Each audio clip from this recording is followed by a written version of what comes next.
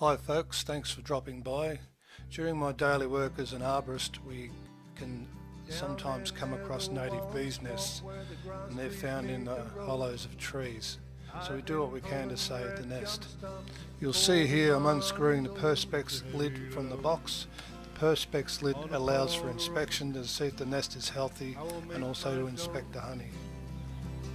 This bee box is made from durable Australian hardwood.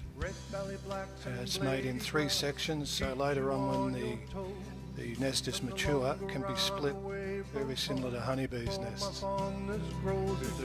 Left of the white arrow is a tiny native bee. They're about as big as a match head.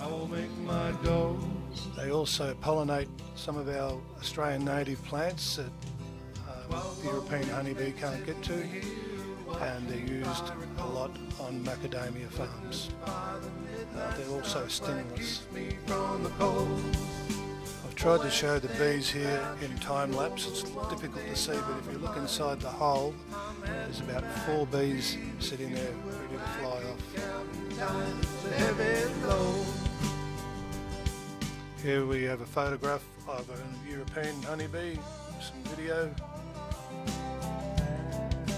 The Australian native bee requires certain temperatures to work in, usually from 20 Celsius upwards.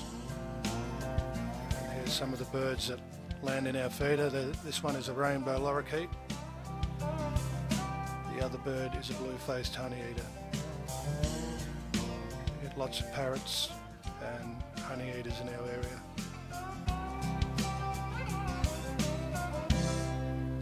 Well, that's about it, folks. If you like this video, please like and subscribe, and please share. See you again next time. Thank you. On a pothole road, I will make my dough.